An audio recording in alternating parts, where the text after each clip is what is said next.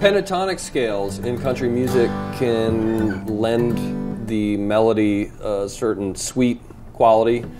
In the key of G, we could take the 2 octaves of the G major scale and gap those scales. In other words, we'll take a few notes out. So instead of having 7 notes, we're going to have 5 notes. That's where the name pentatonic comes from. So I'm going to start with this G note on the first string.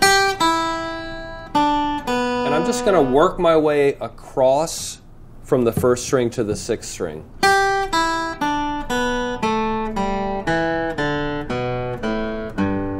And I'm going to go back up. I'm going to ascend.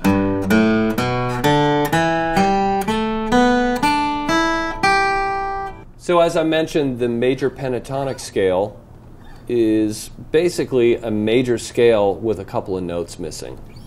So for the example we just did in the key of G, we've got the tonic note, G, then we've got A, B, D, E, and that's it. Then we go up to the next octave, G, A, B, D, E, G.